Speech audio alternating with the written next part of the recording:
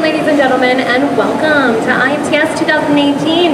My name is Allie Houston, and I am over here at KGK International, and I am with Seibu High Precision Wire EDMs.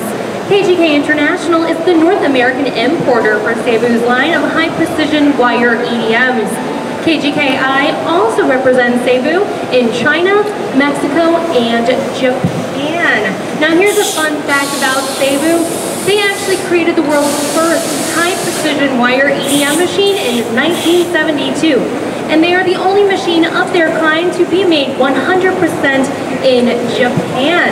So while we do not claim to be the biggest, we most definitely are the best. Now there are a couple machines here behind me, and here to talk to you a little bit about the M50B is PJ Naughton, the Sales and Marketing Manager for Seibu EDMs. How you doing today, PJ?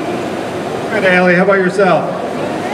Allie, I'm going to tell you a little bit about the Seibu M50B machine. This is our best-selling machine. The M50B is a 20 by 14-inch travel by 12 inches in the Z-axis. The machine comes with a annealing AWT, which basically anneals the wire for 17 inches.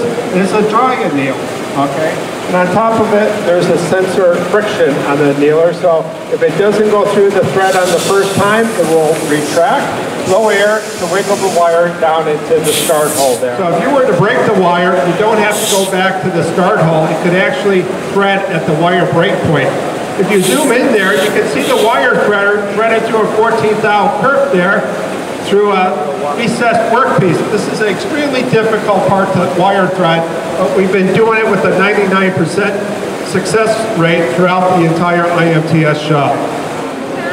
Seibu Smart NC Control. The Smart NC Control is a 21.5-inch touchscreen. This allows operators to just touch the screen and even zoom in on their graphics just with the touch of your finger there. The plate itself, the center points between the dowel holes is 28 inches there.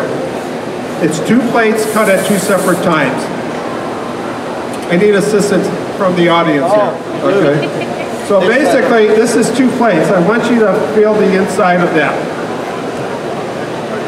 It's pretty smooth there. So what we're going to do here is we're going to actually rotate the plate by 180, and then I'm going to ask you to check it out.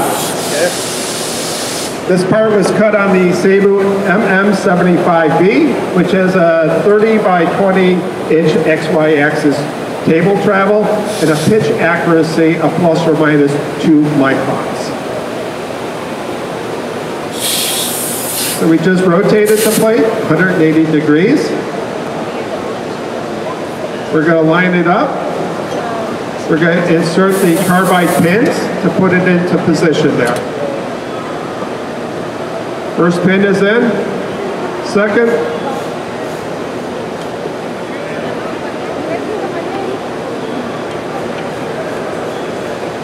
Andrew has the third.